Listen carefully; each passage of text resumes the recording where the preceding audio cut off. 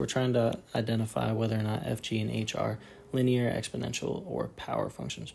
So the first thing I look for is the linear function, or y equals mx plus b. So it's an equation of a line, which means it has, the same slope, or it's increasing or decreasing at the same rate the entire time. So I look for the values in the table that are increasing or decreasing at the same rate. So what we're really looking for in terms of patterns is it increasing by the same amount from cell to cell. So when we look at f, let's assume f is a linear function. So as x increases from 2 to 3, y increases from 4 to 8. So it's adding 4 in between. So if f were linear, then that means from here to here, 8 to 16, we would also be adding 4. But that's not the case because 8 plus 4 is 12. So just like that, we prove that f is not the linear function. But rather, when we look at option H, from 6 to 10, that's plus 4. 10 to 14, plus 4. 14 to 18, plus 4. So you're adding the same amount every time. That's the big key with linear functions.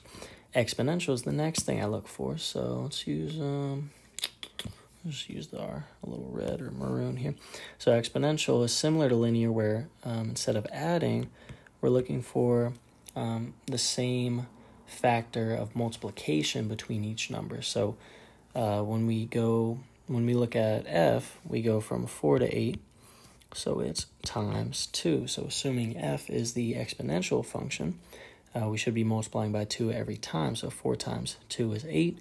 8 times 2 is 16. Okay, it's looking good. 16 times 2 is 32. Okay, so just like that, we confirm that f must be our exponential function. So I'm going to write them right here.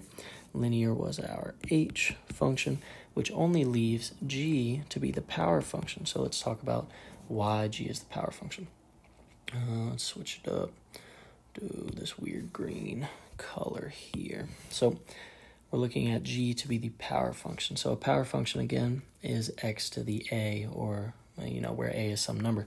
So we have in the table 2, 4, 3, 9, 4, 16, 5, 25. So naturally, you may start to see a pattern emerge, 2, 4, 3, 6, 3, 9, 4, 16, 5, 25. They're all squares of those numbers. So our function for g, I may as well use g of x. That would make a little bit more sense, huh? So we have x squared must be our function for g, because 2 squared is 4, 3 squared is 9, 4 squared is 16, 5 squared is 25.